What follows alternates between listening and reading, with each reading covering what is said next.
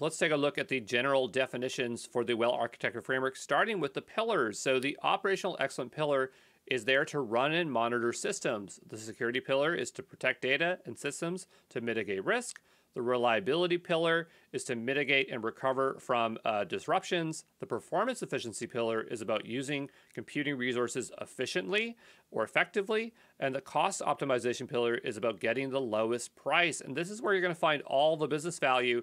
And I put an asterisk there because you might obsess saying we need to meet the requirements for all these pillars, and that's not the case. You can trade off pillars based on the business context. So, don't take it as literally implement every single thing, but just consider that, you might have to adapt it based on your workloads.